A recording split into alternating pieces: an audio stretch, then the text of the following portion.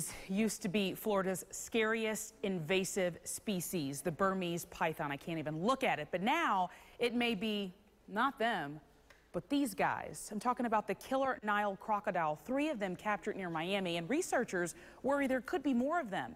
They can grow up to 16 feet long, weigh 1,600 pounds, and may have killed some 200 people in a year in Africa. Now, researchers think they were brought here illegally, and since they're not native, could be threatening our ecosystem, especially if they breed with American crocodiles, which are smaller, less aggressive, not known to kill people.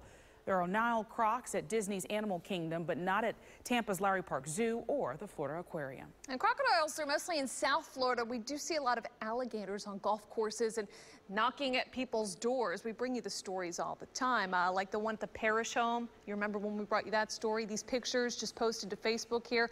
A trapper and deputies safely removing this nearly 8-foot gator before anyone got hurt. And people tend to mix up gators and crocodiles. They do have some differences in their features if you look real closely. Can you tell, looking at this, which is which? Crocodiles, grayish green. They have the more narrow snouts over here.